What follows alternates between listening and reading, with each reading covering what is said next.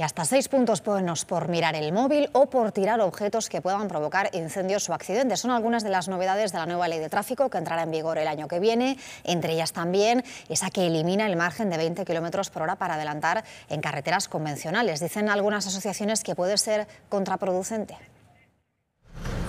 El texto incorpora la eliminación del margen de 20 km por hora al adelantar en las vías secundarias. Una medida polémica. Los expertos en seguridad vial critican este punto y aseguran que puede provocar más accidentes. Es una maniobra que debe hacerse lo más rápidamente posible y ocupando el mínimo espacio.